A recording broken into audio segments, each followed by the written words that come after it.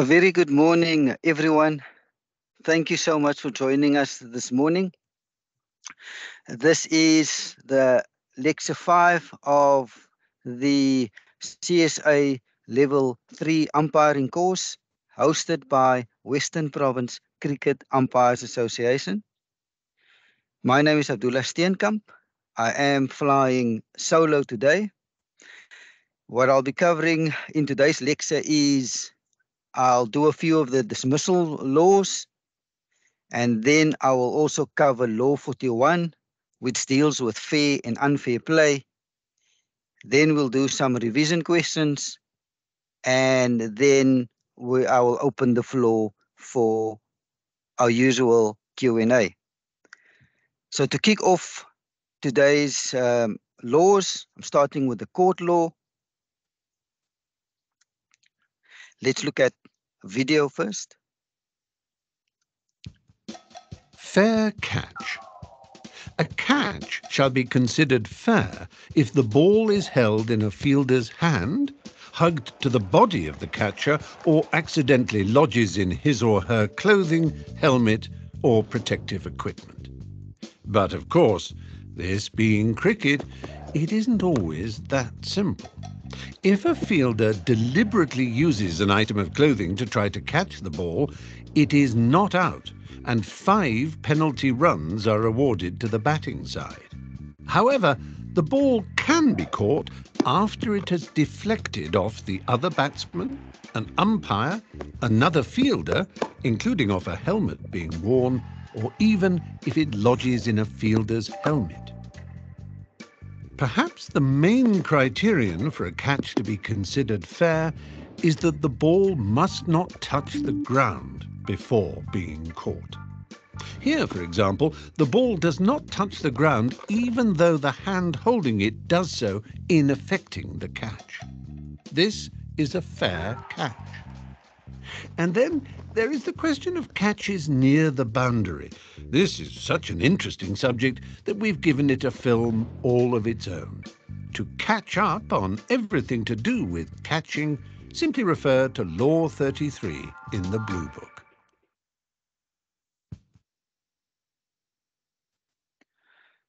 There are a few points that I want to emphasize that was covered in the video. Firstly, no runs to be scored if a striker gets dismissed caught.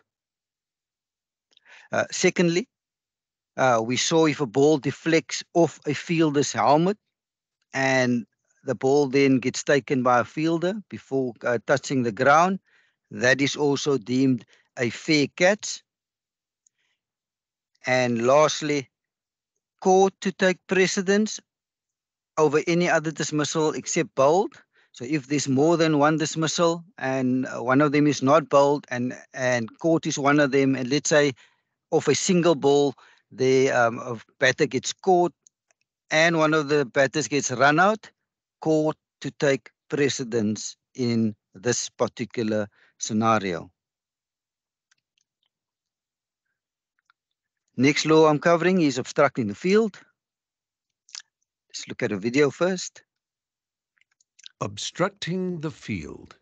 A batsman is out obstructing the field if he or she willfully attempts to obstruct or distract the fielding side by word or action. Like this, for example. Thank you, Tommy. In particular, it is considered to be obstruction if, while the ball is in play and after the striker has played the ball, either batsman willfully strikes the ball with a hand not holding the bat, or any other part of his or her person, or with the bat. The exception to this is when the batsman is attempting to defend his or her wicket. The batsman may do this with the bat or any part of his or her person, except with a hand not holding the bat. If the batsman uses such a hand, he or she will be out obstructing the field. The handled the ball law no longer exists, with such incidents now covered by obstructing the field instead. The obstruction has to be willful. Accidental obstruction, or obstruction caused by trying to avoid injury, does not count, and the decision on that is down to the umpire. It's worth noting that if a catch is obstructed, it is the striker who is out, even if it was the non-striker who caused the obstruction. Mind you, it's not always an easy decision. Here, the batsman deliberately crosses out of the legal running area in order to attempt to obstruct a throw. There is no other reason why the batsman should be running across the pitch. What looked an accident was, in fact, an illegal incident. To avoid any possible confusion, read Law 37 in black and white in the Blue Book.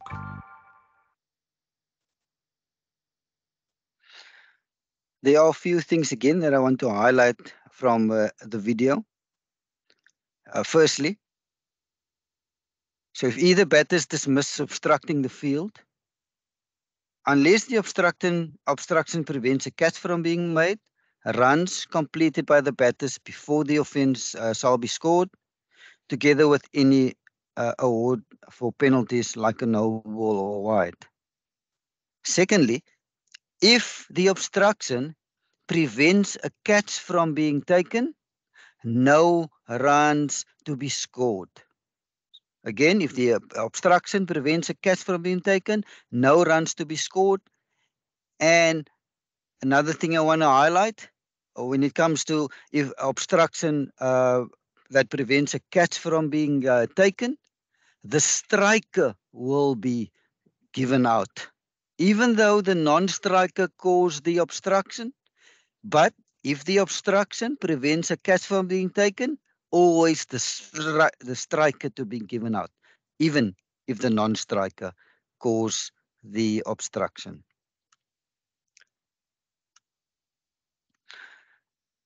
Under the run-out law, let's quickly see what the laws say about run-out. It tells us that while the ball is still in play and either batter is out of his or her ground and the wicket is fairly put down by the action of a fielder, including if the ball made contact with a helmet worn by a fielder or even the keeper. And also, even though a no ball has been called, a batter can still be out run out. And then lastly, under the run out law, it's irrelevant whether a batter attempted a run or not. If either of the batters is out of his or her ground and the wicket is fairly put down by the action of a fielder, that batter will be out run out.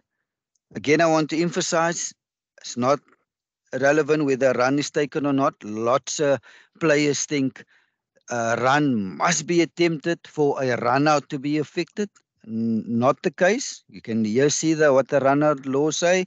All it needs to happen is ball needs to be in play, either batter out of his or her ground, and then wicket being fairly put down by any of the fielders, even if it made contact with a helmet worn by the fielder or the helmet worn by the wicket keeper. So if it goes against the helmet, ricochets from the helmet that was worn, let's say, by the short leg fielder, and ricochets back onto the stumps, and the batter out of his or her ground, that is also deemed run out. So now we've covered when you will be run out. There are times when the batter will not be out run out. So what are those times? Firstly, the batter was within his or her ground and then left it to avoid injury when the wicket was put down. The important thing here is the batter must have first made his or her ground. So any part of the person or the bat was put behind the popping crease. Then the ball came in, let's say a throw came in from fine leg. Batter made his ground, but to avoid the throw, the batter then subsequently leaves it to get out of the way of the throw. The keeper then gathers the ball and takes off the bails. In this instance, the batter will not be out run out because the batter was within his or her ground. The batter only left it to avoid injury, hence not out. Another instance where a batter is not out run out, the ball was not touched by a fielder. It is important, there needs to be an intervention by a member of the fielding side for a run out to be effected. I'll use an example. Uh, striker hits the ball down the wicket. The ball then strikes the non-striker. Let's say strikes the non-striker's foot, ricochets from the non-striker onto the stumps at the bowler's end with the non-striker half a meter outside the crease. I promise you, fielders will appeal because they don't know the law, but you as the umpire will say not out. And the reason for not out, a ball must touch a fielder first and then go onto the stumps for a run out to be effected. Another instance where a batter is also out, not out the run out, is when a no ball gets bowled, striker misses the ball, wicketkeeper takes off the bails, striker not behind the popping crease when the wicket is fairly put down. So because a no ball was bowled and the batter is not behind the stumps, yes, the batter will not be out stumped. Why? Because you cannot be stumped off a no ball. But the law also gives you immunity not to be run out, because technically, when the wicket was put down, you were not behind the popping crease when the wicket was put down by the keeper. But you get immunity in this case, and only this case, when a no ball gets bowled and the keeper takes off the bells, and the keeper takes off the bails, you cannot be out stumped.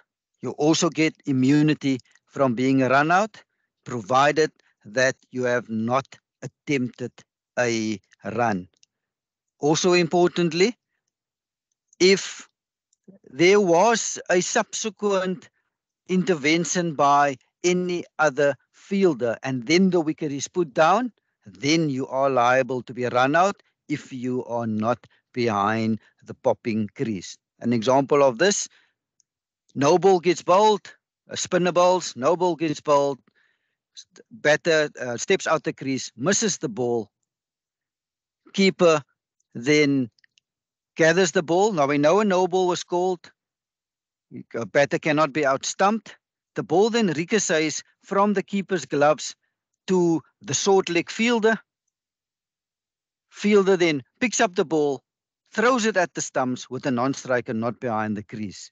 In this case, because there was an intervention from another fielder except the keeper, the batter will be out run out. Last of the dismissals law that we're covering is stumped. Let's look at a video first. Stumped. All batsmen fear being stumped, and all wicket-keepers dream of stumping batsmen. So let's be clear about the law. The only player who can stump a batsman is this fellow, the wicket-keeper.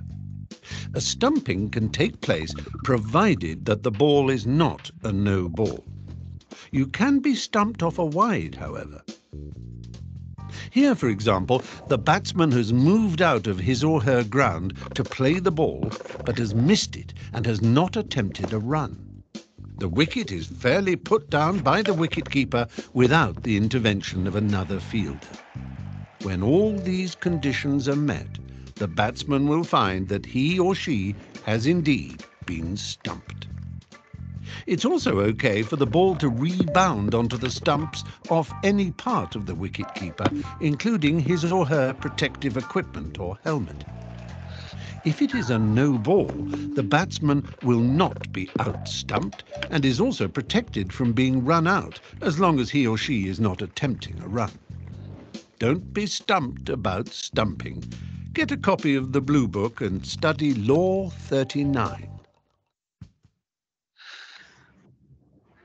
Before we move on to fair and unfair play, lots of players, when it comes to stumping, think if the ball touched the protective helmet of the keeper, you cannot be out-stumped. You saw in the video that if the ball ricochets off the helmet onto the stumps with the batter sort of his or her ground, batter will be out-stumped.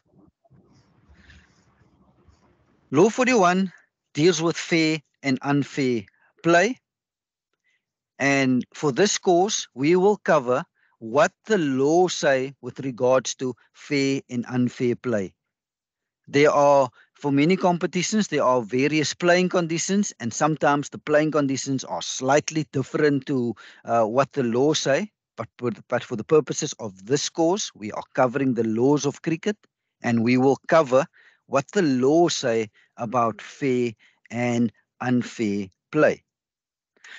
We will kick off with what happens if there was a deliberate distraction or deception or obstruction of any of the batters after the ball was delivered.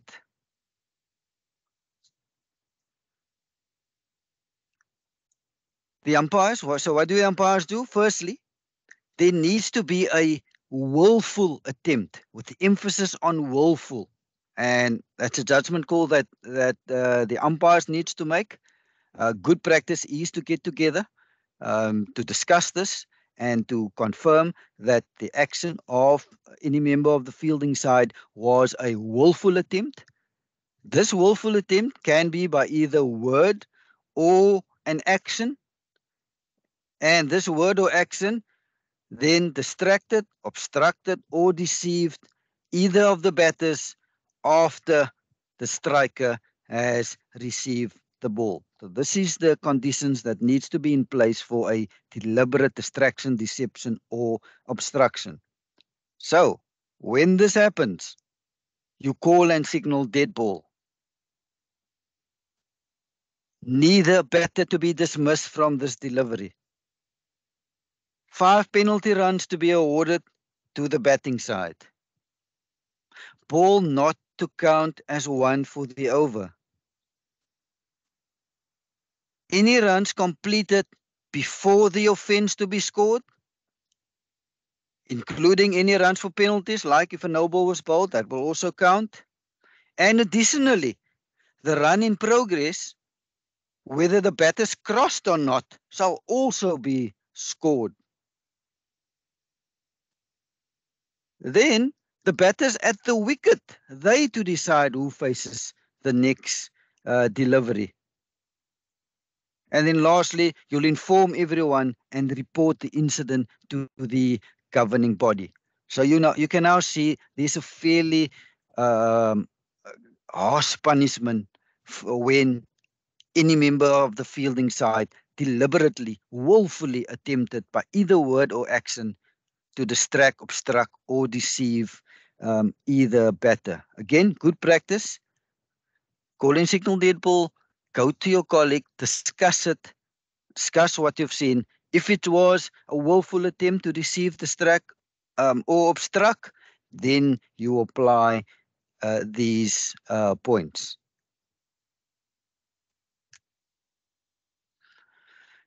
Next section of unfair play. So what happens if a bowler bowls a dangerous and unfair non-pitching delivery, full toss? What happens?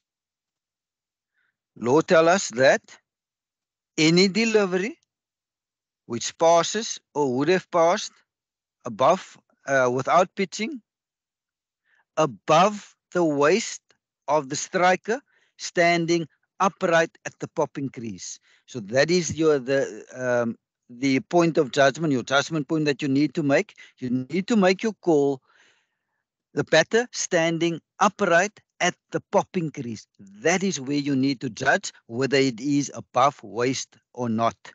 We'll often find the striker double stepping, trying to get to the pitch of the ball, and then when contact was made, the striker is, let's say, 2 meters outside the crease. You do not make your judgment call uh, at the impact point at this 2 meters outside the crease. You need to judge if that striker would have been standing upright at the popping crease, would it have been above waist height or not? That is your judgment point. Upright at the popping crease. And if your answer to that question is yes, if the striker was standing upright at the popping crease and the ball would have been above waist height, either umpire to call and signal no ball. It is the striker and umpire is in the best position to make that call because the striker and umpire has a side on view.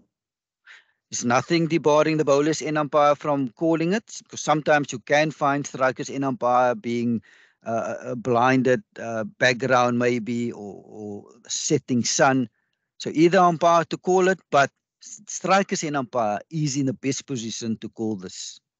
So strikers in umpire to call and signal no ball if it is above waist height of the striker standing upright at the popping crease. And according to the law, this is deemed dangerous and unfair, and it's irrelevant whether it was going to inflict physical injury of the striker or not. Law tell us it's irrelevant. If it's above waist height, wherever the ball is, you need to call and signal no ball if it is above waist height of the striker standing upright at the popping crease. Then what do you then do? Bowler and umpire then to caution the bowler, indicating that this is a first and final warning for bowling a full toss above waist height to the striker. Bowler and umpire then also to inform the other umpire, also inform the captain of the fielding side and the batters of what has happened. And this first and final warning to apply throughout this particular innings. So if it happens in the first innings, throughout the first innings, this first and final will apply. So what happens if in the same innings you bowl a second, or the same bowler bowls a second ball above waist height of the striker standing upright at the popping crease? Law now tell us you'll again call and signal no ball. When the ball is dead, you will direct the captain of the fielding side to immediately suspend the bowler from bowling. This bowler will now not be allowed to bowl again in this particular innings. And if it's the first innings, will not be allowed to bowl again in the first innings. If the first innings is at the end and in the second innings, this particular bowler will then be allowed to bowl. Bowler will then start clean slate again. If applicable, and if this happens mid-over, the over needs to be completed by another bowler, and that bowler should not have bowled the previous over, nor is that bowler allowed to bowl the next over. And you also inform everyone and report this incident to the governing body. So just to summarize, when it comes to bowling a full toss above waist height of the striker standing upright at the popping crease, the first instance, call and signal no ball. You'll give the bowler first and final warning for bowling a ball above waist height. You'll inform everyone of what happened. If it happens again in that same innings, you'll again call and signal no ball. But now you'll tell the fielding captain to remove or suspend the bowler from the attack, and that bowler is not allowed to bowl again in that particular innings. And then over needs to be completed by another bowler who's not allowed, who did not bowl the previous over, nor is he allowed to bowl the next over. And then lastly, you need to inform everyone and report this. Next one is bowling of a deliberate front foot no ball. So you might ask, what is a deliberate front foot no ball? This is a judgment call. Usually, the bowler needs to bowl, put his front foot quite far past the popping crease. But usually, something needs to happen for this bowler to want to bowl a deliberate front foot no ball. And it's usually the case where there's a bit of friction between bowler and the striker. There's probably words between the two of them, and then the bowler now wants to, let's say it's a fast bowler, there's a bit of words between the two, bowler and striker. He now wants to try to hurt the striker, and then deliberately bowls a front foot no ball. He puts his front foot quite far over the popping crease. And the reason for that is to get a bit more closer to the bowler, to bowl more quicker. Let's say wanted to bowl a bouncer, want to put his foot closer to the batter, and then will then try maybe to injure the batter. So usually for when a deliberate front foot no ball is to be bowled, there's a bit of a bit of words between the batter and the bowler, and the bowler, when putting down the front foot for that particular delivery, it is quite far over. You're probably looking at 2 feet, 2.5 feet, 3 feet over the popping crease. But your clues are better words between batter and bowler, and then the front foot. After those words, sometimes the very next delivery being quite far over the popping crease. Again, it's a judgment call. So if you consider, after taking into account the words that was went on between the bowler and the batter, if you considered that this was a deliberate front foot no ball, what do? You'll call and signal no ball immediately.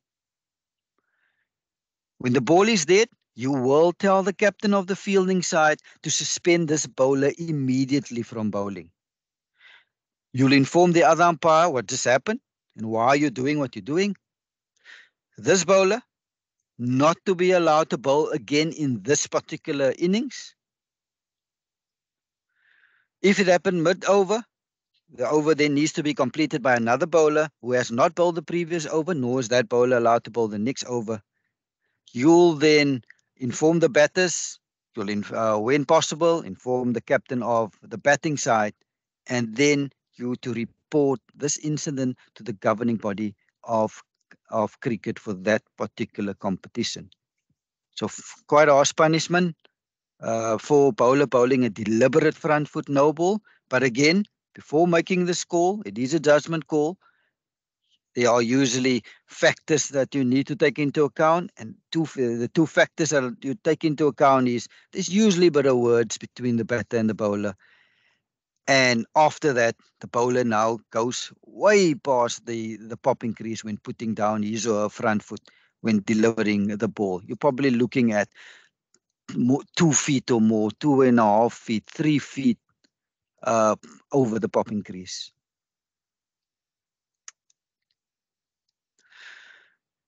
The protected area. So what is this protected area? And I'll show you with the use of visuals. So this is the protected area. It is 1.52 meters from the popping crease and 3.48 centimeters from the middle stump. And as it says, it's the protected area. You, the umpire, needs to make sure that you protect this area from bowlers and from the batters.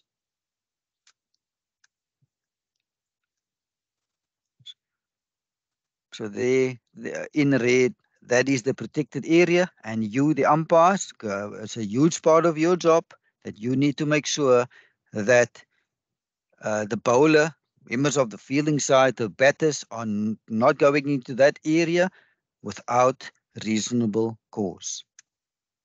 Let's look at a video. Damaging the pitch. Deliberately damaging the pitch is illegal and can be costly to the guilty player's side. A bowler will be deemed to be causing deliberate damage if the umpire considers that his or her presence on the protected area of the pitch, shown here in red, is without reasonable cause. This can be after delivering the ball, or, if the bowler fails to release the ball, after the completion of the delivery swing and delivery stride. The first offence will receive a caution, the second a final warning, and if the bowler does it again, he or she will be suspended from bowling for the rest of the innings and may well face disciplinary action after the match. For fielders and batsmen, it is the whole pitch that they must not damage, not just the protected area. If any fielder causes deliberate damage to the pitch, he or she will face a similar caution and be reported to the captain. If there is a repeat offence by any fielder during that innings, 5 runs are awarded to the batting side. Finally, if either batsman causes deliberate damage to the pitch, the batsman will be given a first and final warning and told this practice is unfair. This warning will apply through the innings and each incoming batsman will be warned. Should this happen again, the umpire will disallow all runs from that delivery, other than the penalty for a no ball or wide. Furthermore, the umpire will award 5 penalty runs to the fielding side, return the batsmen to their original ends, inform both captains, and the offending player may well face disciplinary action after the match. If you're in any doubt, refer to Law 41 in the Blue Book.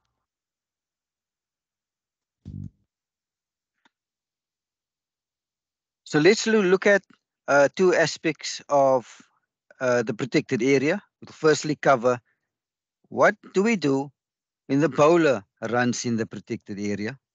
And secondly, what happens if the batters, without reasonable cause, runs on the pitch. Let's start with the bowler.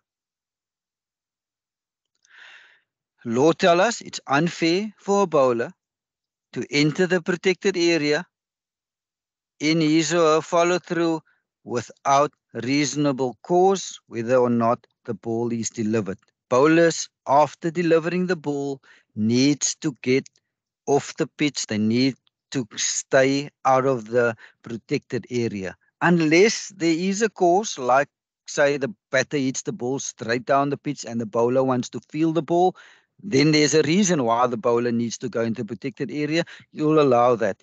If the bowler delivers the ball, the batter then hits the ball in the air above the protected area for the catch to be taken, the bowler then is allowed to go in there because there's now a reason why the bowler to go in the protected area.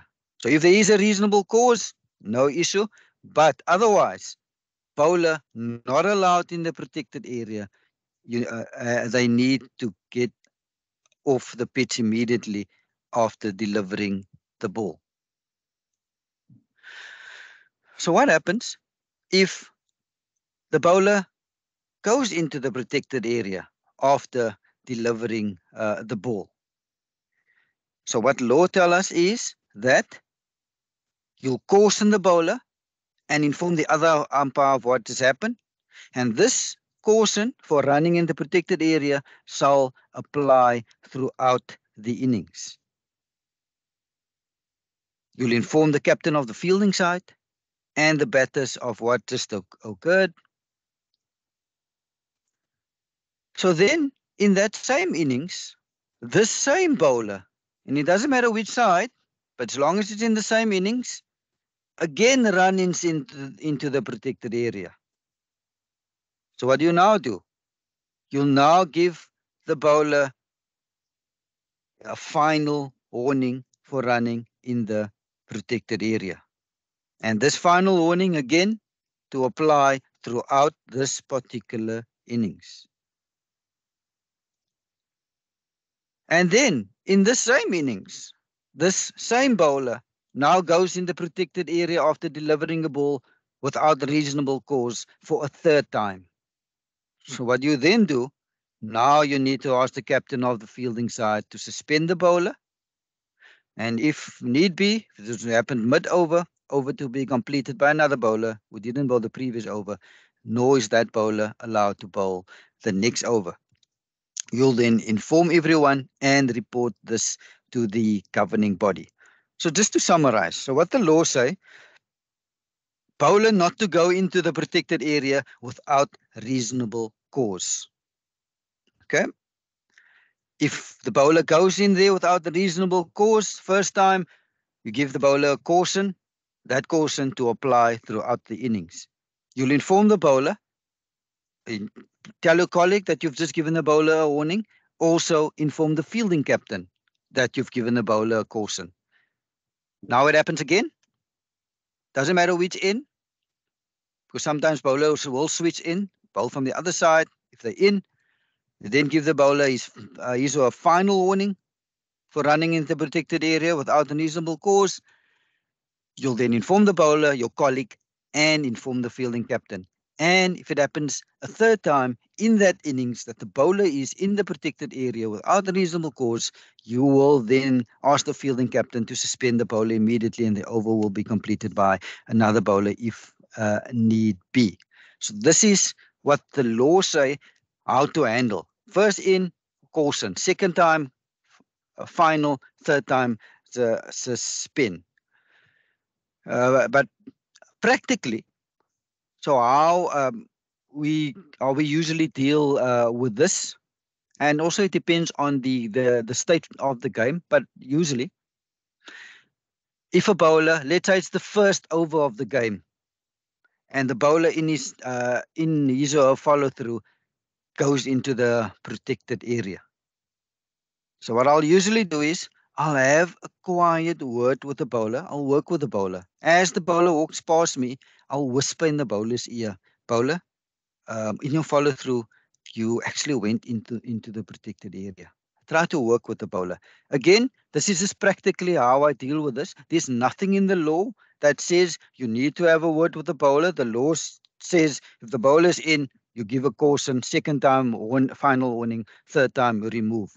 But you try to work with the bowler. So bowler goes in there, first over, goes in the first time, I'll have a word. So bowler, I'll whisper in his ear, you in, please, you need to get off out of the protected area. Then, let's say in 2 overs later, bowler goes in there again. Now I'll have a bit of more sterner word. I'll tell the bowler, it's now second time I'm speaking to you. I need you to stay out of the protected area. I'll also mention it to the bowler's captain that I've spoke to the bowler again, and I'll mention it to my colleague as well. So now, again, let's say over later, bowler now goes in there. Now, after speaking to the bowler on 2 occasions, I will now go over to action by telling the bowler, I've spoken to you now 2 times. You're staying in the protected area. I'm now giving you a caution for running into protected area. I'll then inform my colleague and my captain. Again, this is just my way. I try to work with the bowler. There's nothing in the law. The law just say if he's in, you caution. Second time, final warning. Third time, you take out of the attack. But I try to work with the bowler, especially early in the game, first over. If the bowler's in, I try to work. I usually use if I can use the word friendly warnings, I'll speak to the bowler the first time. Second time, I'll speak to the bowler and his or her captain. And then the third time, I'll go. But again, this is just my method. I try to work with the bowler, especially if it's early on. If the game situation is different, because sometimes the bowlers will try to roughen up that protected area to bring their spinners in the game. So let's say it's the third innings of the game, or they're close to a declaration, and they maybe want to roughen up the protected area to get the spinners in play. You need to also be your match awareness needs to be good, because you need to know that the bowlers might try to to roughen up the protected area, in that case, I'll be a bit more sterner. I will speak to the bowler. I won't go to friendlies, and then I'll go. If the match situation allows it, I'll start the first time. I'll get in there and I'll say, bowler, you're in. You need to stay off. And then the second time I'll go. The point I'm just trying to make is depending on the match situation, I do try to work with the bowlers, but there are times where you do need to be stern and apply these things immediately. But there are times where you can try to work with the bowler. Also, a trick. I hear a bit of background noise. Can you please mute your microphone? Thank you so much. The also a trick that the bowlers do is they'll bowl your side, and now you spoke to the bowler once, you spoke to him a second time, and now what they'll do is they'll now go bowl from the other side. So that's why it's important that you do inform your colleague of the friendlies or even the cautions that you give the bowler, that your colleague is informed, because bowlers love doing it. They love switching ends, thinking they now bowl from the other side. Maybe they're going to get away with it. You need to work together as a team. So if a bowler from your side bowled, can you please mute your microphone? I hear a bit of background noise.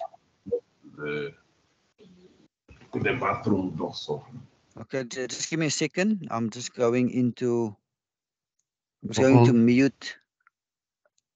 I'm not sure whose mic is on, but I'm going to mute it. Okay, they have muted. Just go back to my screen.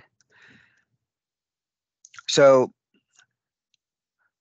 usually a bowler will switch ends, will try to bowl from the other side. So what you do is you if your partner already spoke to the bowler from your side, or if your partner's already given the bowler a caution, when that bowler comes your side, you speak to that bowler. You tell the bowler, my colleague's already given you a caution from his side. So I'm just letting you know that if you're going to go in there now, I'm going to go straight to action, because we've already tried to work with you. We've already spoke to you. But just I'm mentioning this because this is a trick that the bowlers love doing, going to bowl from the other side if the other colleagues already spoken to him about running in. We've now dealt with bowlers running into protected area. So what do we do if batters damage the pitch? Law tells us that it is unfair for the batters to cause deliberate or avoidable damage to the pitch. The striker enters the protected area in playing at the ball. The striker needs to move out of the protected area immediately thereafter. So yes, you'll allow the striker to, let's say, a spinner bowls and the striker double steps to get to the pitch of the ball. The law allows for that, but as soon as the striker has played that ball, the striker needs to get out of the protected area, get off the pitch when running.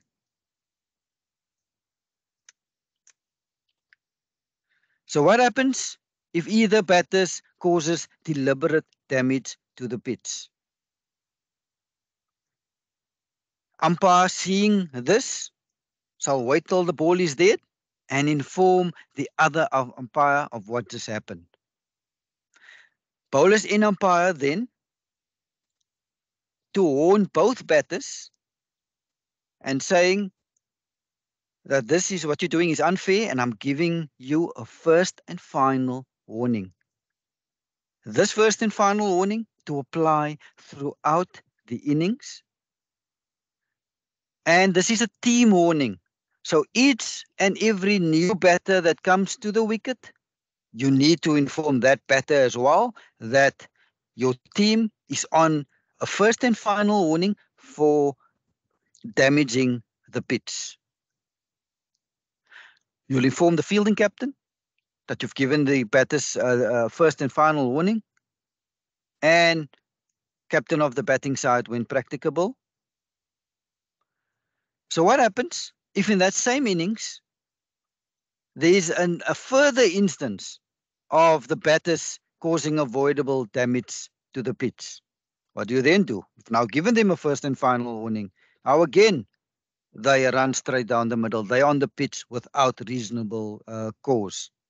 So what do? The bowlers and umpire then, you to disallow all runs to the batting side. Return any not out batter to his or her original end. If there was a wide or no ball, you'll signal that to the scorers. 5 penalty runs to the fielding side. You'll also award any other 5 penalty runs except protective helmets belonging to the fielding side. You'll inform everyone and report this to the governing body of cricket. So you can see there's a fairly harsh punishment for batters damaging the pitch or causing avoidable damage to the pitch. So firstly, you'll give a first and final. And then secondly, if they do it again, you'll disallow runs, award 5 penalty runs. You'll inform everyone and report to the governing body. You'll apply these 5 bullet points. So again, similarly to, this is what the law say, but similarly to the bowlers, initially I try to work with the bowlers, depending on the match situation. But I'll come back to the second one. So let's say in the first over of the game, I see the batters running in the straight down the middle of the pitch. One of the batter running down. I will firstly have a quiet word with the batter saying, batter, I notice you're running straight down the middle of the pitch. You need to get off the pitch when running. So I'll have a word with the batter. I'll work with the batter first over of the game. I'll work with the batter. If I see it again, I now have a more sterner word. I'll say, batter, but I spoke to you earlier about getting off. You did it again. So if I see it again, I will then go into action. But I'll inform both batters because it's not just a particular batter. This causing avoidable damage to the pitch applies to both batters. So it's not just, let's say, batter A, and I only speak to batter A, but batter B can still run down. No. When you have a word with both batters because it applies to both of them. So after firstly speaking to first over, it happens, spoke to the batter. Then in the third over, happens again, I'll have a more sterner word. And then if it happens again, I'll now tell the batter, but I spoke to you on 2 occasions. I now need to go into action. Sometimes the match situation wants you to be even more sterner. So you'll often find in the third innings, side A is busy batting.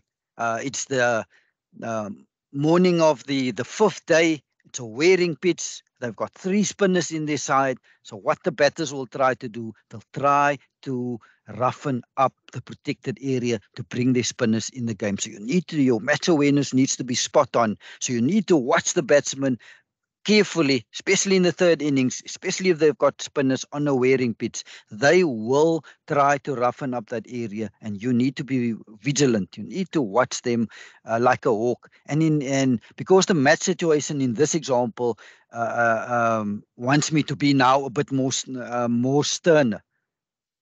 Because now I won't have first speak and then secondly and only third. I will now, if I see it, I'll go. I say, batter, I saw you running straight down. I need you to stay off the pitch. If I see you again, I'm going to go and go to a first and final warning. So again, if it happens the first over of the game, I'll be a bit more lenient. I'll work with the batter. But if the match situation wants me to be more vigilant, wants me to be stern, you need to then take much quicker action than at other times. Again, that is just my man management style. I do try to work with the bowlers and the batters, also taking the match situation into account. you'll see, you saw now in the law, there's nothing in the law that that says have first acquired word with the bowlers or the batters. There's nothing in there. Um, it just says if it's in, you can go to action, but I do try to manage the situation initially. And after trying to manage it, if they continue, I then go into action. So that is all the laws that I'm covering for today. I'm now going to go into the revision questions. And as usual, our revision questions are interactive. So what I'll do is I am going to allow your cameras to be switched on. So just give me a second while I switch on. Those that do want to put on the cameras can put on the cameras if they want to. Just give me a second. So I'm going to read the questions. You then you can raise your hand and then unmute yourself, put on your camera, and then give me the answer. Just give me a second. Just unmute.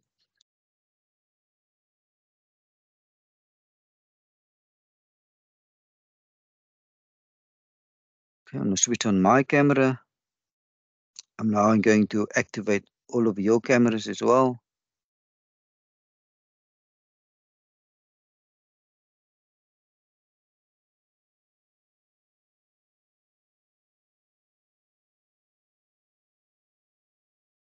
Okay, your camera is also activated, and I'll share my screen again. And we will now go through the revision question. Okay, the first revision question for today.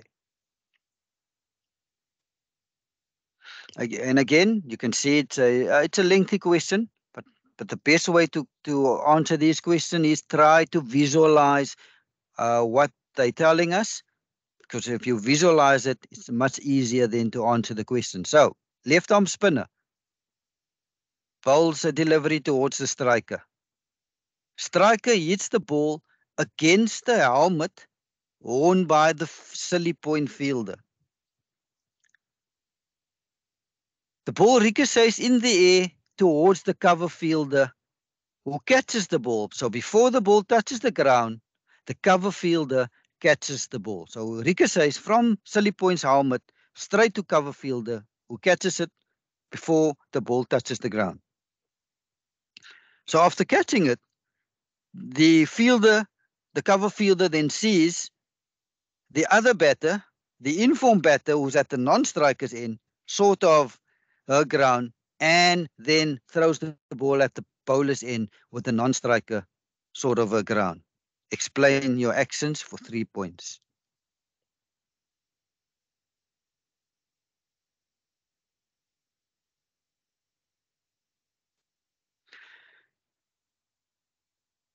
The first hand that I'm seeing is Ahmed. Ahmed, if you can unmute your microphone and let me know the answer for the scenario, please, Ahmed. Good morning, Abdullah. Morning to you, Ahmed. The ball ricocheted off the silly points fielder of the helmet, so that's allowed. The ball has not been, it has not touched the ground, and the cover fielder has taken the catch. So court precedes any other dismissal besides bowl. So even though we attempted the run out, the non-striker is still not out, and the striker would be out. Well done, Ahmed. Perfect answer. So in this, the striker is out caught. The ball delivered by the bowler touches his or bat without having previous contact with the fielder, and is subsequently held by a fielder before it touches the ground. Striker is not out bowled, then he or she will be out caught, even though a decision against either batter for another method of dismissal would be justified.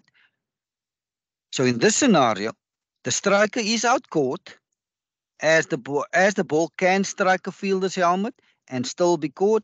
So upon taking the catch, the ball then actually becomes dead immediately. The run out can be ignored. And as you also said, Ahmed, court takes precedence if there's more than one dismissal of the same ball. And if one of those dismissals is not bowled, court will take precedence over any other dismissal. Yeah, so well done, Ahmed. Next of the revision questions. Final ball, last over of the day. Striker gets an inside edge.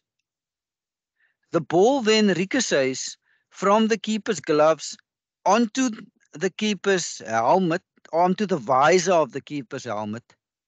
And from the visor of the helmet, then goes back onto the wickets, removing the bails with the striker sort of his or her ground. There's a huge appeal. What happens next? Or what is your answer to the appeal? And give me reasons. So from the glove, it ricochets onto the keeper's visor, and from the visor goes onto the wickets, removing the bails. Striker sort of his or her ground.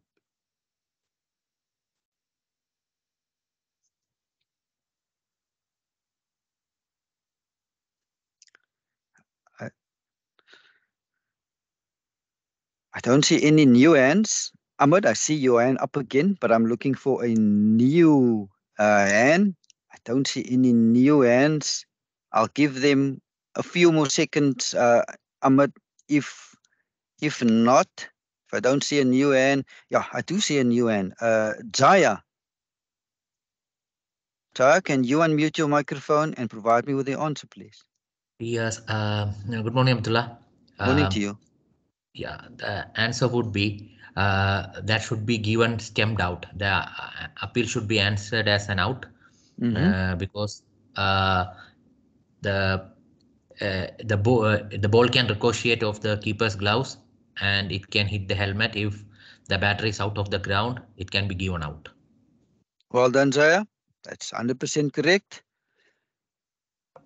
Law tell us that the wicket is put down by the ball. It shall be regarded as having put down by the wicketkeeper if the ball rebounds onto the stumps from any part of the keeper's person or equipment. So in this case, yes, it ricochets from the helmet onto the stumps. You can now see that the law allows for that. So that's why in this case, the batter to be given out stumped. Well done. Next question.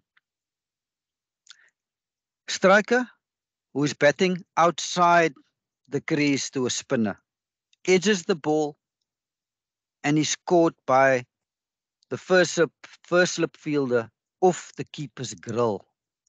The bowler's in umpire calls a no ball for a front foot. The wicketkeeper, seeing that the striker was not attempting a run, is still out of his or her ground and breaks the wicket after getting the ball back from first slip. There's an appeal. What is your answer? Out or not out, and why? So, batter hits the ball. It ricochets from the keeper's grill straight to first slip. First slip then sees striker not behind the popping crease, throws the ball back to the keeper, who then in turns take off the bails. Out or not out, and why?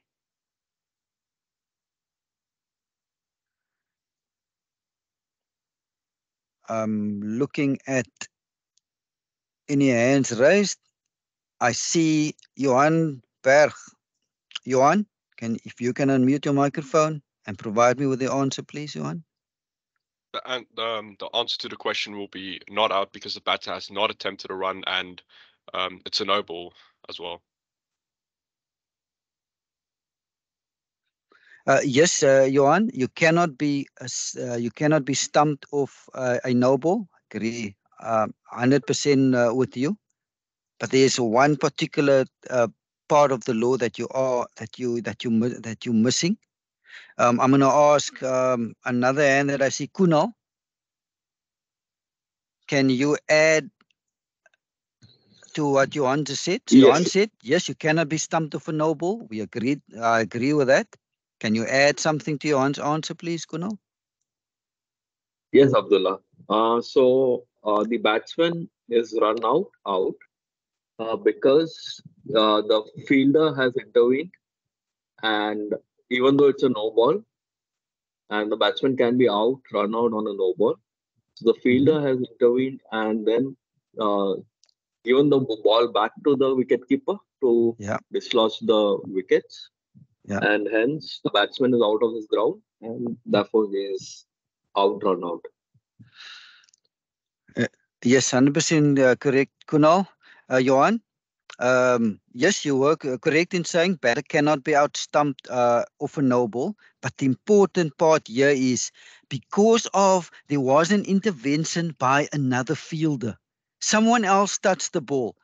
First slip touched the ball here, and first slip then threw the ball back to the keeper, who then took off the bails with the batter not behind the popping crease. And because of this intervention by another fielder and the batter not being behind the popping crease, this batter or the striker will be out, a run out.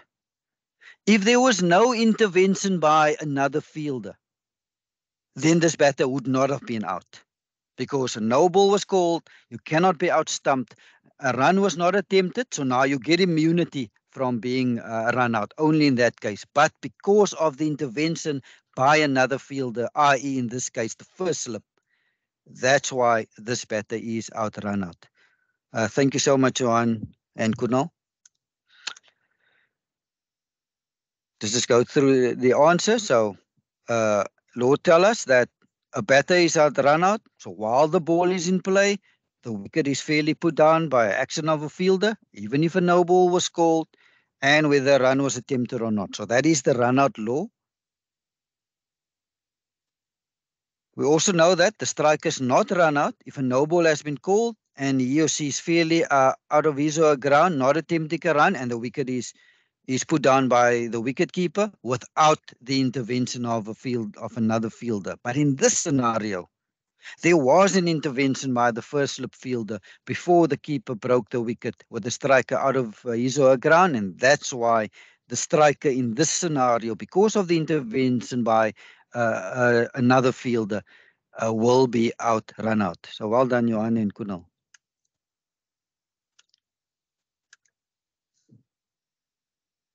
Next question. Again, try to visualize what's happening. Striker hits a ball to the leg side, 5 meters in front of square. Then calls the non-striker for a quick single. They completed one run.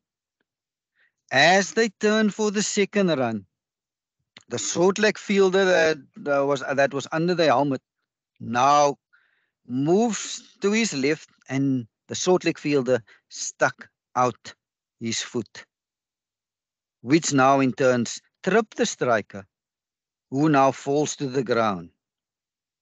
While the striker is lying on the ground after being tripped by the short leg fielder, the mid-wicket fielder picks up the ball, throws it at the wicket keeper at the keeper's end, and the striker is sort of his ground. There's a huge appeal. What is your answer to the appeal, and why?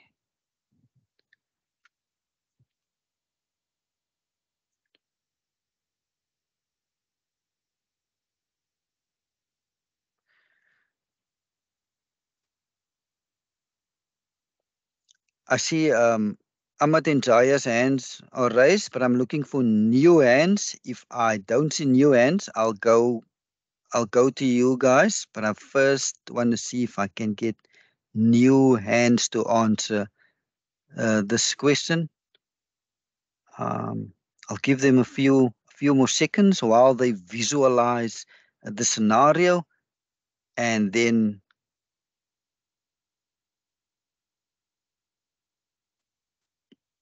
okay, I do see a new hand. Werner, if you can unmute yourself and let me know what happens here. So there's a huge appeal, Werner. Out or not out? Morning, Abdullah. Morning, everyone. Morning.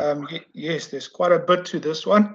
Yeah. Firstly, you'll call and signal dead ball. Yes. Then you'll ask the ball from the fielding side, and then you'll go and consult with your colleague.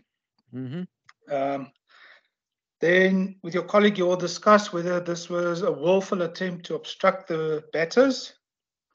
And obviously this was, as the fielder tried to obstruct them. Then neither batter will be dismissed from the delivery. So your answer will be, it won't be out for run, it will be not out for the run out appeal. And then you, as the bowlers and end umpire, shall award 5 penalty runs to the batting side. You will inform the captain of the fielding side for the reason for your decision. Then you will also, let's see, the ball will not count as one for the over. Any runs completed by the batters before the offence shall be scored, together with any other penalty runs awarded to either side. Additionally, the run in progress shall also be scored. And the batters at the wicket shall decide who of them will face the next delivery. And then you'll report the incident to the governing body. So all in all, the total runs to be scored, it will be the 5 penalty runs, the 1 run that was completed, and the 1 run that was in progress. Yeah, so 7 runs in total will be scored. I think that's it. Well done, Werner. That is it. Yeah, that is a textbook answer. Let's go through the answer. So you call and signal dead ball. Again, ask the ball from the fielding side and you'll walk towards your colleague. You'll ask the question, was this a willful attempt to distract or deceive or obstruct the batter? And in this case, yes, there was a willful attempt to obstruct the batter by short leg fielder sticking out his foot. So now the law tells us that neither batter to be dismissed from this delivery. So the answer to the run out appeal is not out.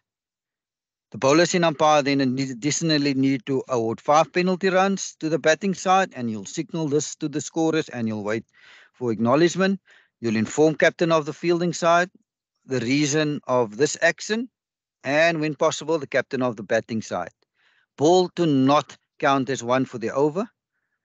The law also tells us that any runs completed before the offence shall be scored, together with any penalties. If there was a no ball, that would stand. Additionally, the run in progress to also be scored, and it's irrelevant whether they crossed or not. That run will count. This is the only place in the law where the batters can decide who to face the next delivery.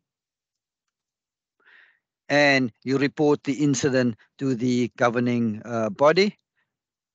So in terms of total runs, it's 7 in total. The batters completed 1 run. The fielder stuck out his foot while they were busy with the second run, so that the run was in progress.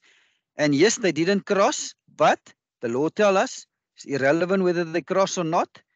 As long as the second run was attempted, it will also count. And that's why total runs here is 5 for penalties, 1 for the completed, and 1 for the run in progress. Also good technique is just write down the ball number, the time at the next interval. Just double check whether the scorers inserted the correct amount of runs in the scorebook. Well done, Werner. Next question. Third ball of the 6th over, day 1 of a 3-day game. Fast bowler bowls a full toss directed at the striker above waist height, which the striker hits to the fine leg boundary for 4. Explain your actions.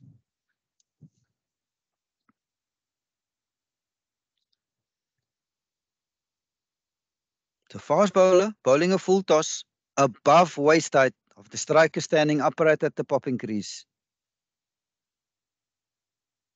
of which the striker actually hit that ball to the boundary for 4.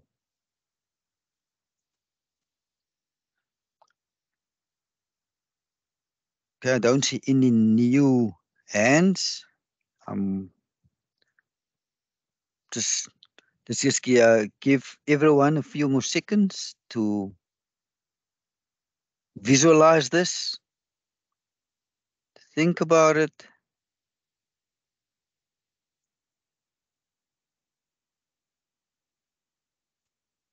Last few more seconds. I don't see any new hands. Okay, I'm now going to go to the person that raised his hand first. Ahmed, did you raise your hand, or is that an old hand? If it is, I see you number 1 here on in the queue of that rose their hand. So Ahmed, if you can unmute your mic and provide us with the answer, please. Hi, yeah, because the new hand. It was the first offense, so you will call and signal no ball and signal for the boundary. So that will be 5 runs in total. Also, you will issue the bowler with the first and final warning. Also inform the relevant people, your partner umpire, as well as the captain of the warning. And if it happens again, the bowler will be suspended for the rest of the innings. So because this is a 3-day game, there will be a second innings. You will be allowed to bowl in the second innings, but not in the first innings again, if the offense occurs again. Yeah, well done, Ahmed. Let's go through the answer. Because it was above waist height, striker standing upright at the popping crease, you'll call and signal no ball. Law tell us. That's the reason why. It says any delivery above waist height, striker standing upright at the popping crease is unfair, dangerous. You need to call and signal no ball. So when the ball is dead, you'll indicate to the bowler, this is your first and final warning for bowling a full toss above waist height of the striker. You'll inform the other umpire. You must inform the captain of the fielding side and also the batters, and the caution to apply throughout the innings. You'll signal no ball to the scorers and wait for acknowledgement, and you'll also signal boundary 4 to the scorers, and you'll wait for acknowledgement. And then also always in your question, if they do give you the amount of balls that was bowled, they want in your answer for you to put down how many balls are left. So in this case, if we go back to the question, they say it's the 3rd ball of the 6th over. So now, in part of your answer is because the ball was a no ball, there are 4 balls left in the over. Question 6. During the morning session on the 3rd day of a 3-day game, you notice the striker running straight down the middle of the pitch. What action will you take, if any? This is a 3-pronged question, so I'll go through the rest as well, and then we can answer them together. So the over after lunch on day 3, you then notice the striker running straight down the pitch. Explain your actions now. So in the morning session, you notice the striker running straight down. Then after lunch, you notice striker running straight down the middle of the pitch. And then later on, 2 overs before the drinks break in the middle session, on the 2nd ball of the over, the non-striker, after turning for the 3rd run, runs straight down the middle of the pitch. So explain your actions, if any. So just to summarize, in the morning, you see the striker running down. After lunch, you again see the striker running down. And later on, you see the non-striker after turning for the third, running straight down. So how will you manage this on the field of play?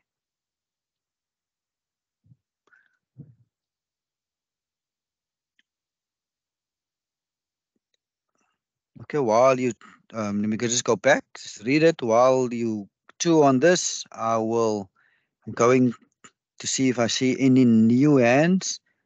I see 2 old hands, but before I go to them, I want to see if I can see any new hands. I'll give them a few more seconds, and then I'll go to, I see there are 3 old hands, but I'll go to the one that's hands was raised first. I don't see any new hands, so Jaya, your hand was raised first. I'll give you the opportunity to answer the A portion.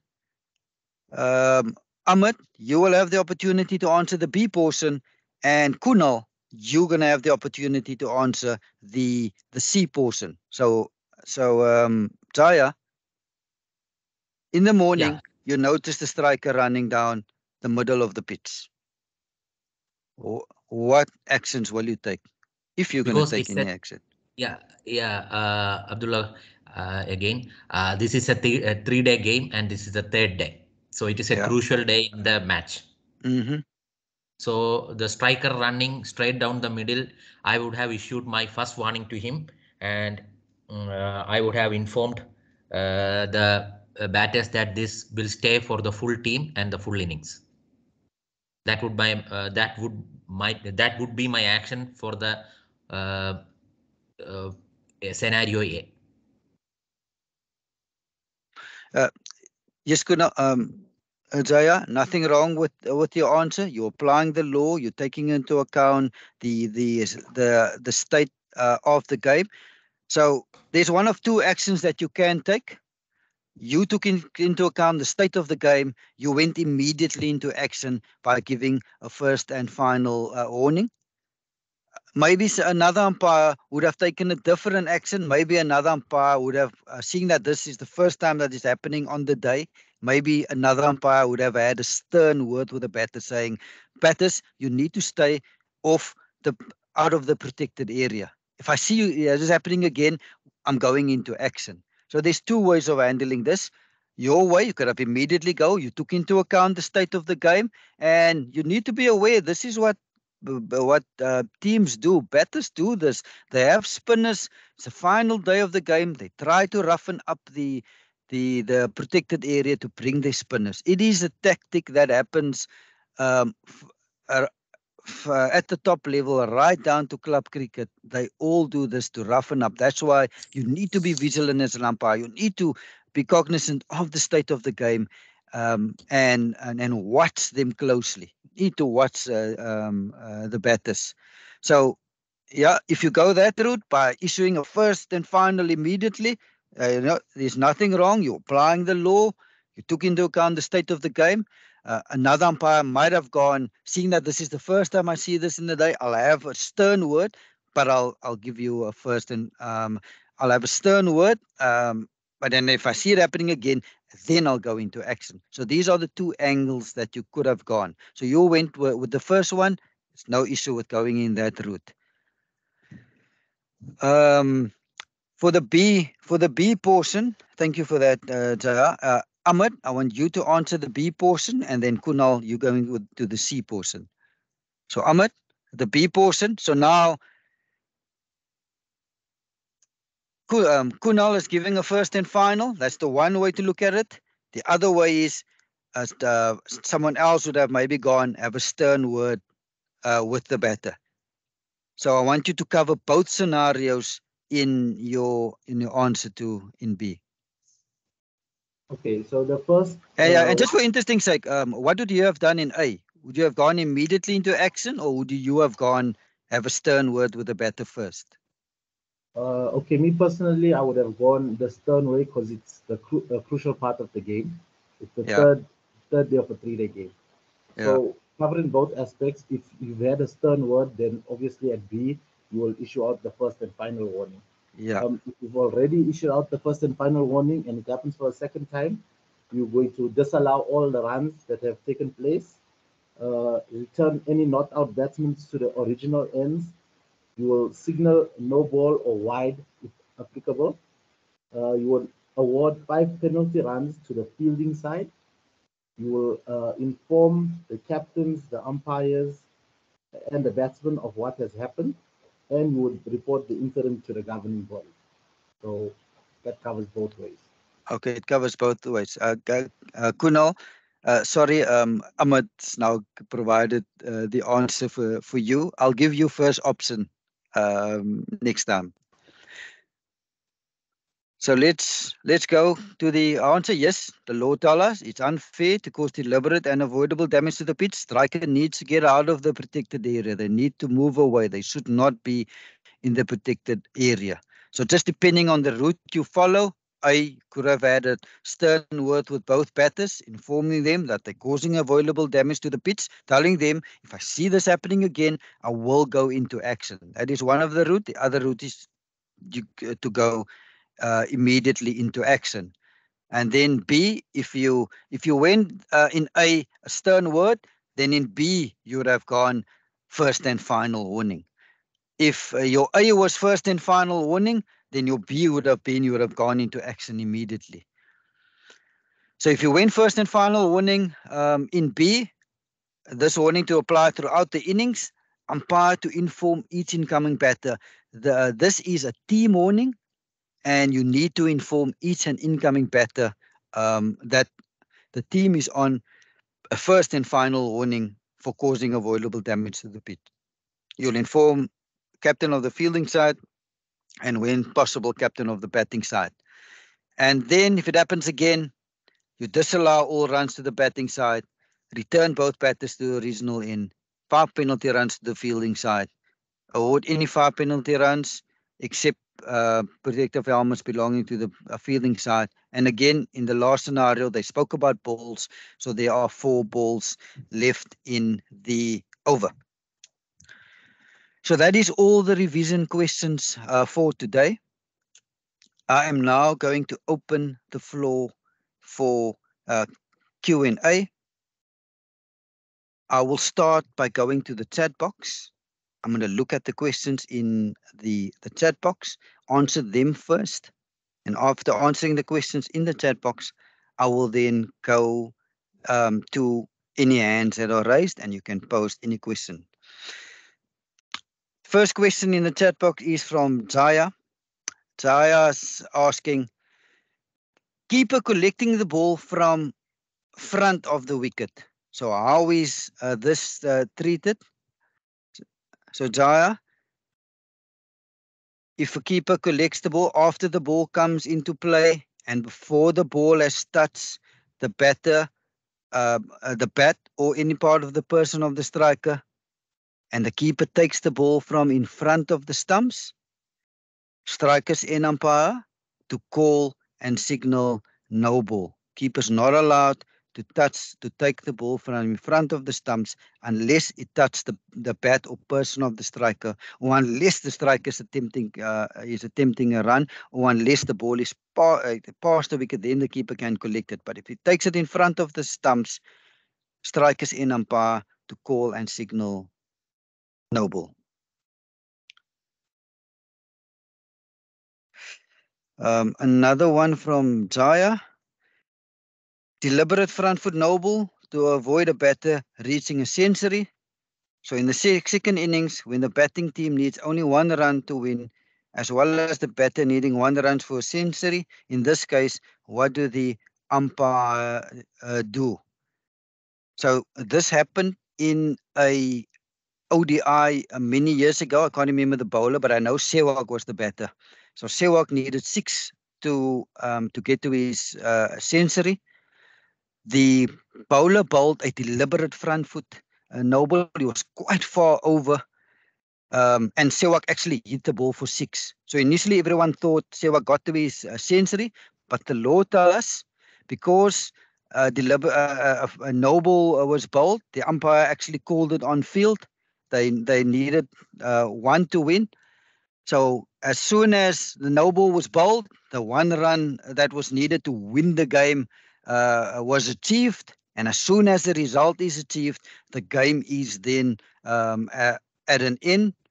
So that's why the 6 in this case did not count. So to answer your question, Jaya, the noble will count. The game will then be at an end. But what happened to this bowler? I can't remember his name. But what happened to the bowler? The bowler was reported for unsportsmanlike behavior because it was a deliberate ploy not to give Sehwag his century. So the bowler was reported for unsportsman-like behavior. I think the bowler was suspended for two ODIs.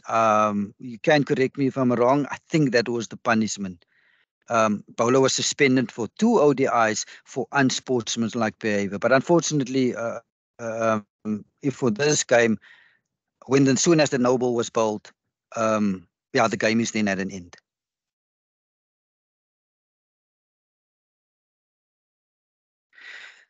The last question that I see in the chat box before I go to the hands, Clarence asks, is there a difference in signaling penalty runs to the fielding side or the batting side? And how would the scorers know who the penalties apply to? Clarence, yes, there is a difference. So scorers, they also, when they get their training, part of their training is that they go through signaling. So they know exactly what signals or how to interpret the various signals from the umpires. So is there a difference? Yes, there is. How do you signal the difference? So when it comes to penalty runs to the fielding side, Clarence, so you take your hand and you place it on the opposite side of your shoulder and you keep it there. This is penalty runs to the fielding side. So when the scorers see you touch your opposite shoulder with your hand and you keep it there, that indicates penalty runs to the fielding side. So if you're left-handed, doesn't matter. You can use your left hand as well and place it on the opposite side. Doesn't matter as long as you place your palm of your hand on the opposite side of the shoulder. So if the scorer sees this signal, they will know it's penalty runs to the fielding side. How do you signal penalty runs to the batting side?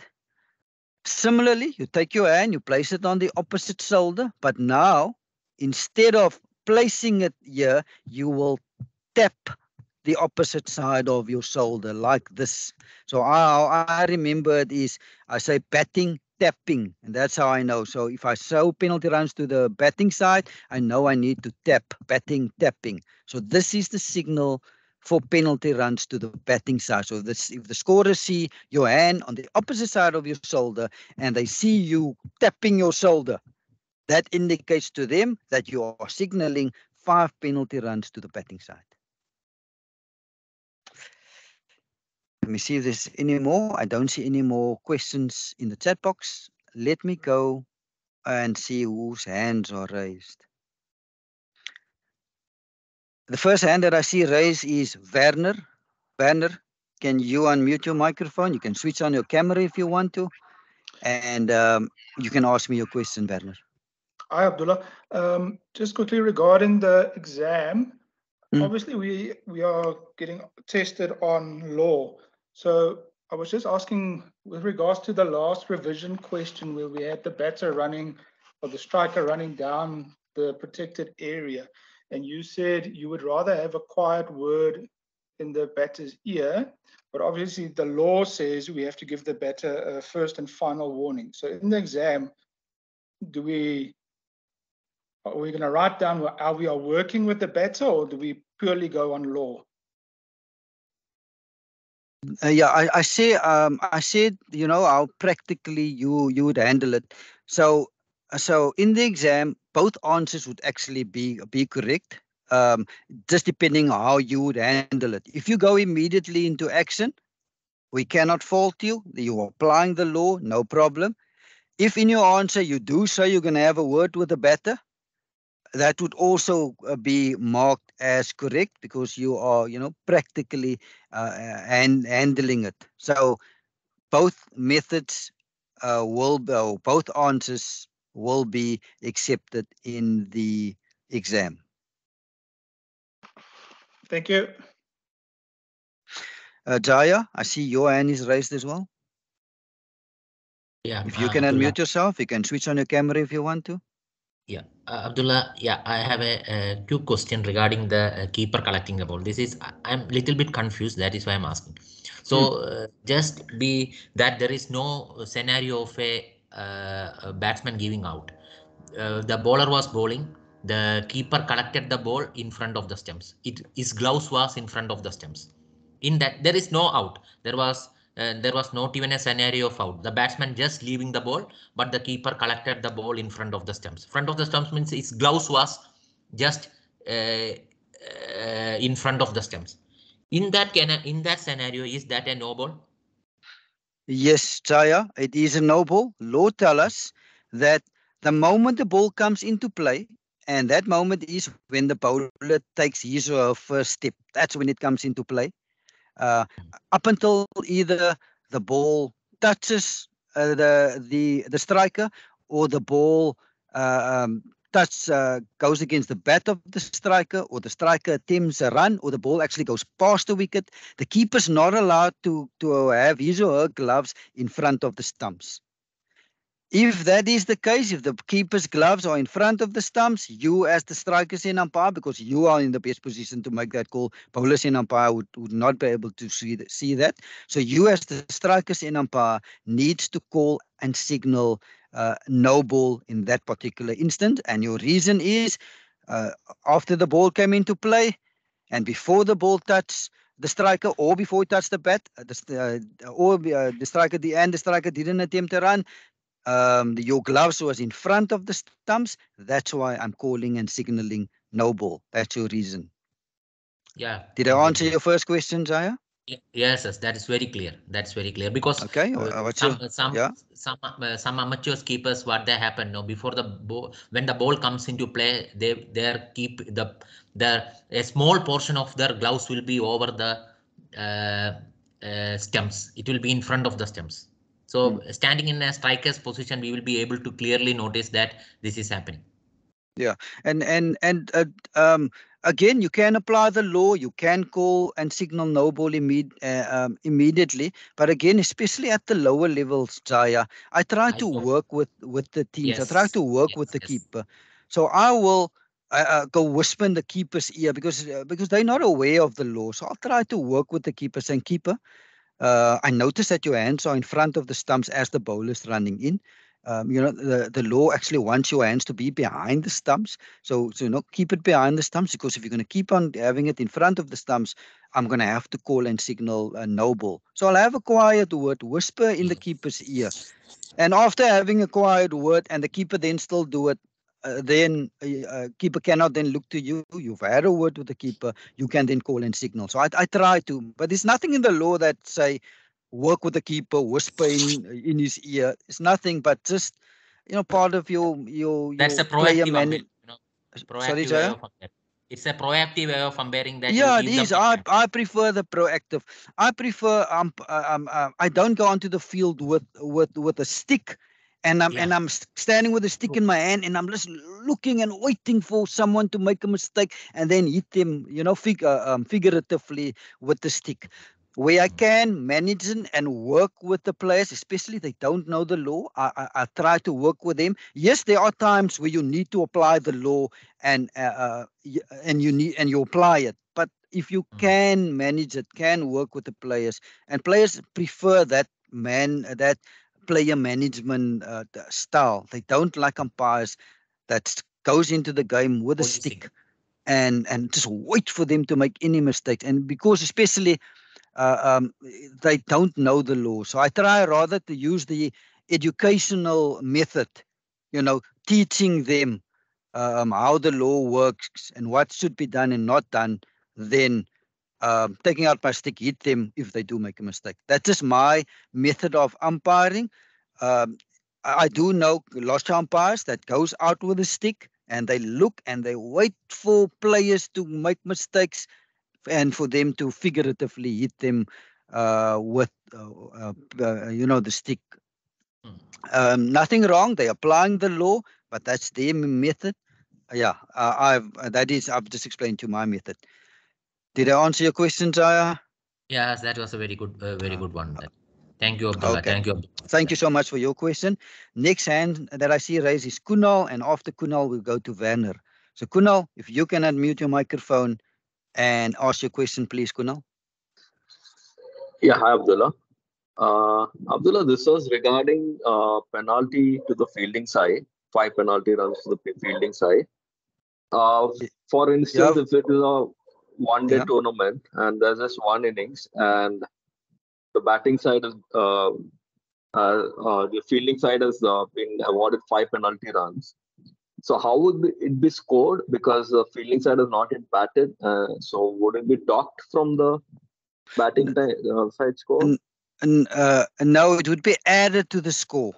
So if the pin Okay. if the fielding side, if there's if there's an infringement by the fielding side, it will be added to the batting side's total. So sometimes you'll find batting side has not batted yet, but yet the score is 5 or 10. I've seen those cases. Okay. So when the fielding side comes to bat, automatically the scores would be added up.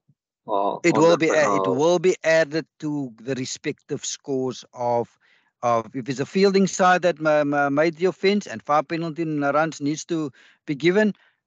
It will be added to their score. Similarly to the bat, if 5 penalty runs should go to the batting side, similar thing. It gets added to their respective scores. Okay. Okay, happy. Werner, I saw your hand. If you can unmute your microphone and ask the question, please.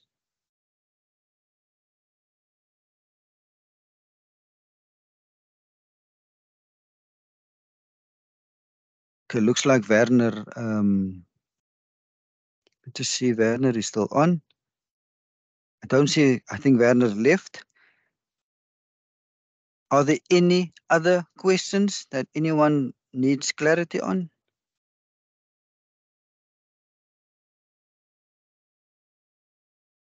Going once, going twice. Don't see any further hands. Thank you so much, everyone, for joining me this morning. Next week, Aksi, I'll get to you now. Thank you so much for raising your hands. I love it when people raise their hands. I look forward when I see hands raised. I'll get to you now, Aksi. Let me just finish it. Next week, it's a very important lecture. We are covering all the revision questions next week. And there are there's quite a few of the revision questions. We use the questions of past exam. And there are some of these revision questions that will definitely be, will be in the exam. I'm not saying which ones, but it's important. Go attend the revision lecture. Take note of those revision questions. If you can answer those revision questions on your own, you stand a good chance. You'll actually pass the exam. So very important lecture next week, our revision lecture. Aksi, if you can unmute your microphone, you can put on your camera if you're not camera shy. Hi, how are you? Good, thanks, Aksi. How are you? I'm good. I had a question. I've sent a link on the chat box. It's a YouTube link for a tournament we did 2 weeks ago. Yeah. If you can forward it to the 8 hour, 16 minutes, 20th second.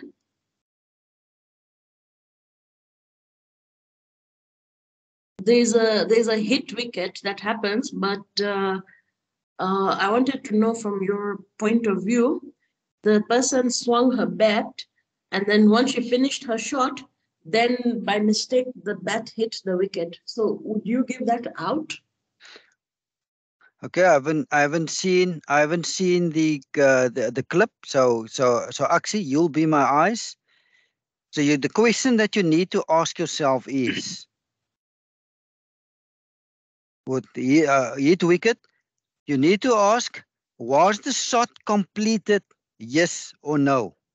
Did the striker finish playing whatever shot the striker was playing, whether it was a pull shot, cover drive, a cut shot, doesn't matter.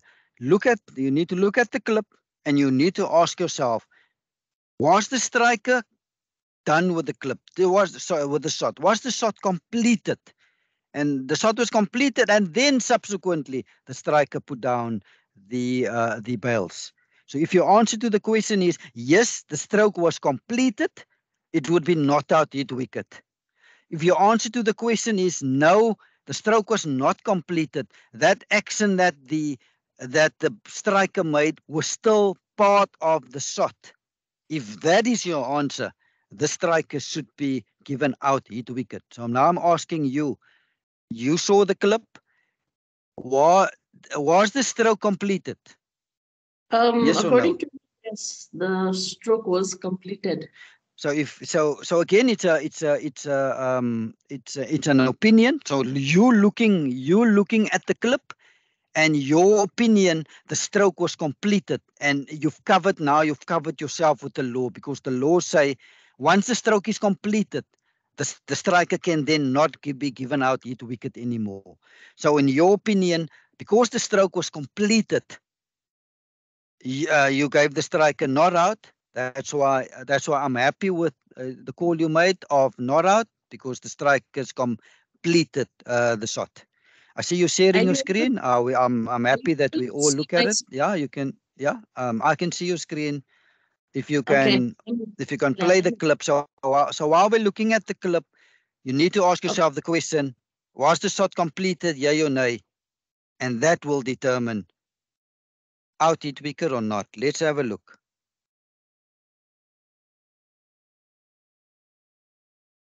Did you see that? It was quick, so just go back.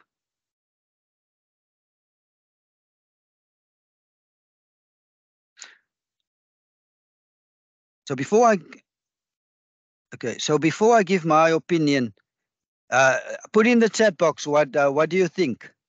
Jaya saying shot was completed. Is there any other one? Let me see how many are we still on in the call. Can people just put in the chat box whether they think the shot was completed?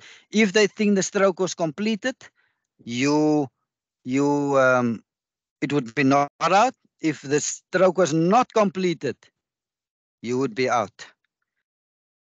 So just play it again. Just play it for us again, Aksi. So look at the shot. Look at the shot he's playing. He's playing I would say a pull shot. So she's pulling the ball. So she pulled the ball, and so like she pulled the ball, and the bat came, like, let's say, behind her, and after that, then she brought the bat back and knocked off the bails.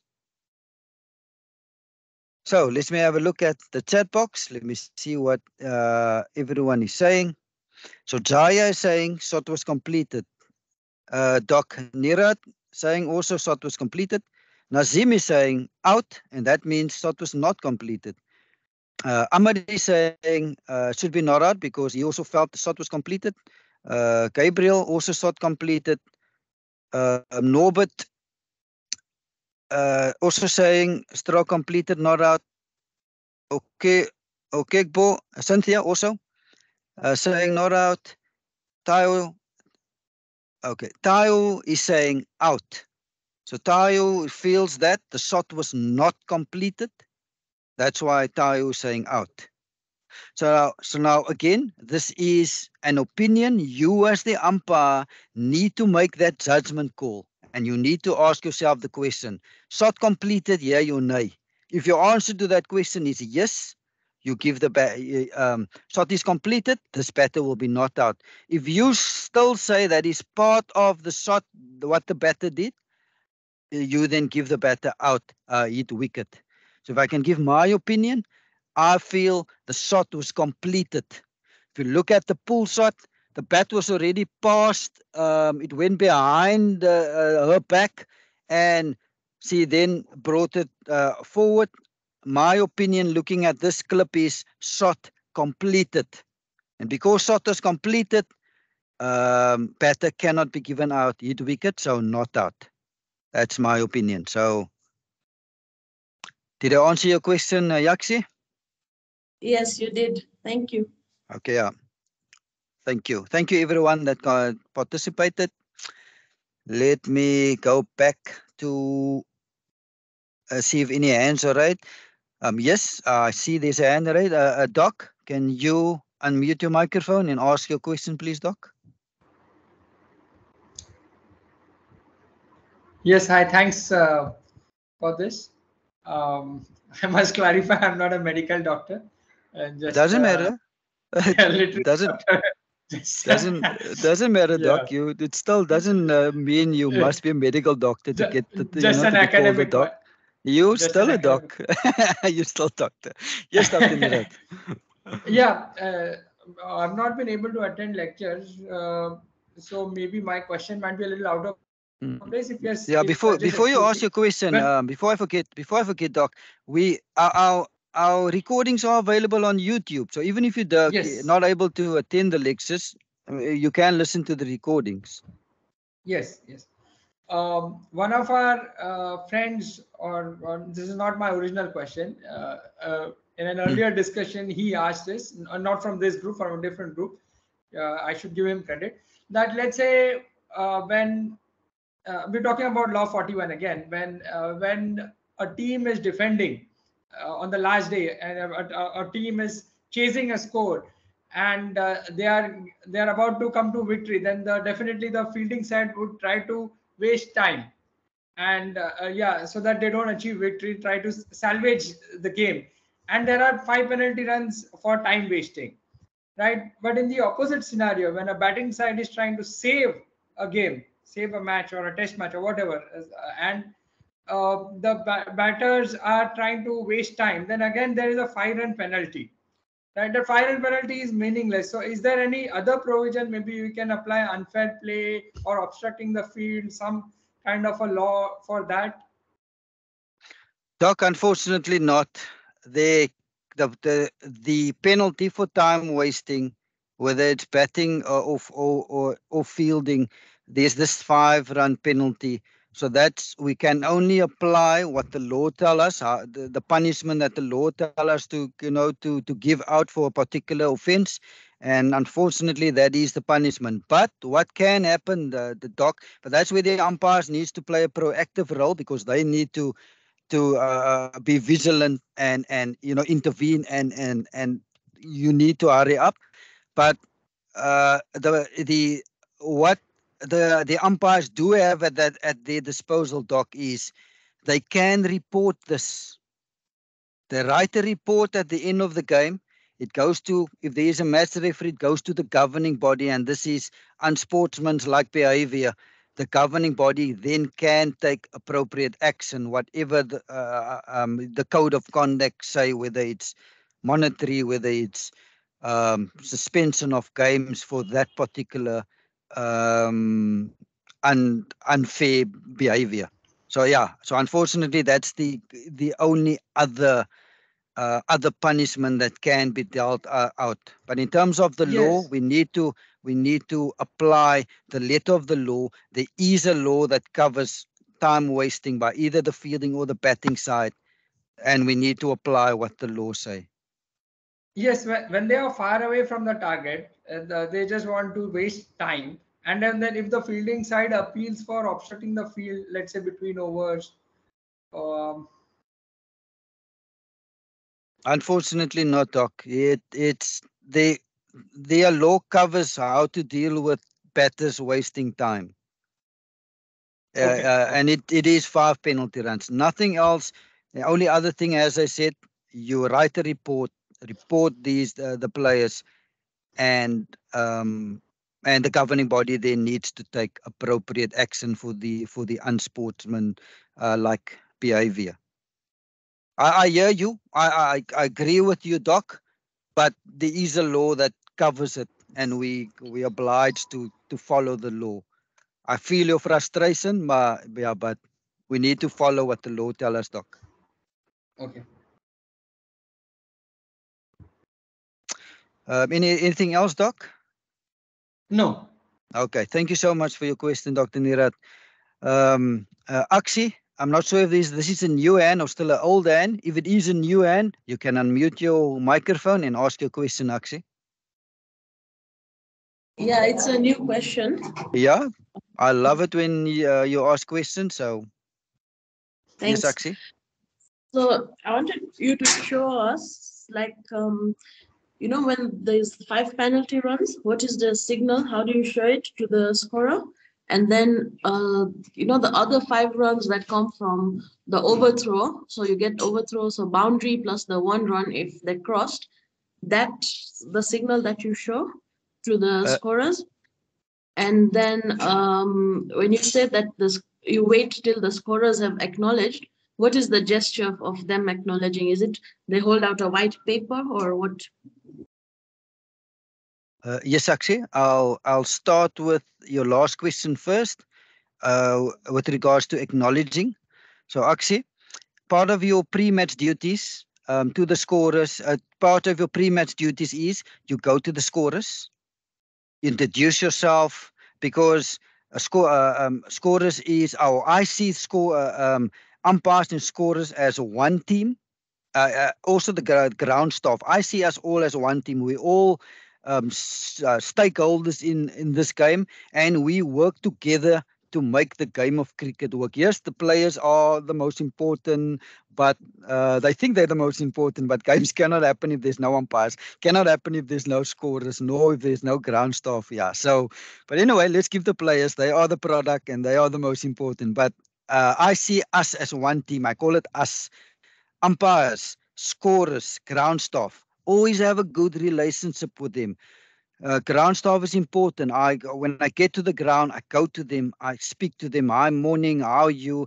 Good to see you again.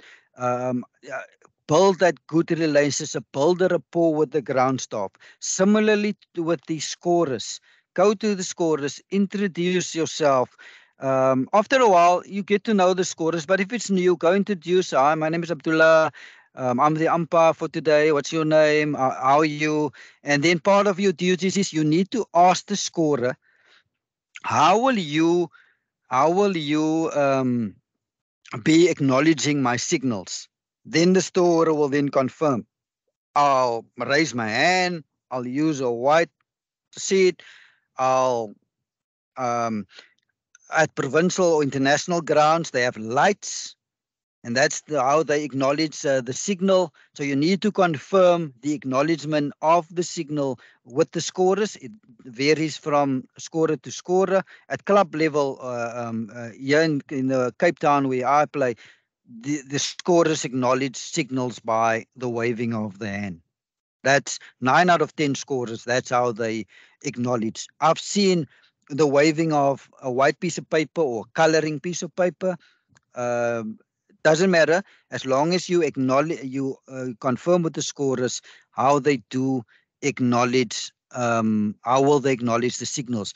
It's important that you do it because scorers and umpires from 10 till 6 the evening, they communicate the whole day. Yes, it is non-verbal, but they speak to each other all day by the means of these signs. So that's why it's important that you do find out the how they're going to acknowledge your signs. That's why it's important for scorers as well. And scorers do courses where they go through the various signs. What are the signs that the umpires make? They need to know if umpire make a certain sign, what that sign means. Similarly to umpires, it's important that you also know which particular signs to make, sign to make for a particular event or offense. So yeah, you speak older with the scorers non-verbally, but yeah, that's why scorers, that relationship with the scorers is so important. That's your one question. Your other question was about penalty runs and the signaling of penalty runs.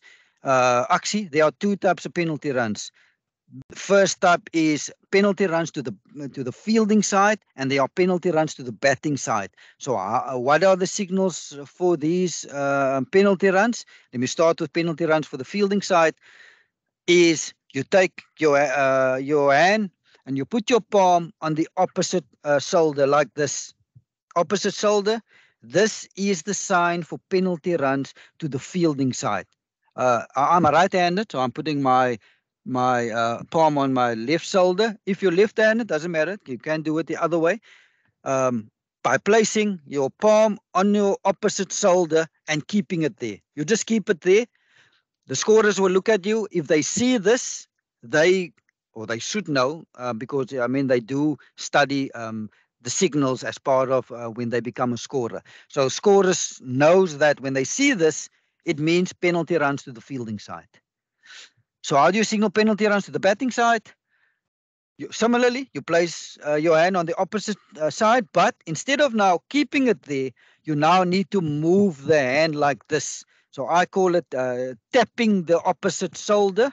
So how I memorize it: batting, tapping. So for the batting side, if it's 5 penalty runs to the batting side, I need to tap my opposite side of my shoulder, tapping, batting. So if the scorers see your hand on the opposite shoulder and they see the hands tapping or moving like this, that indicates to them that it's penalty runs to the fielding side.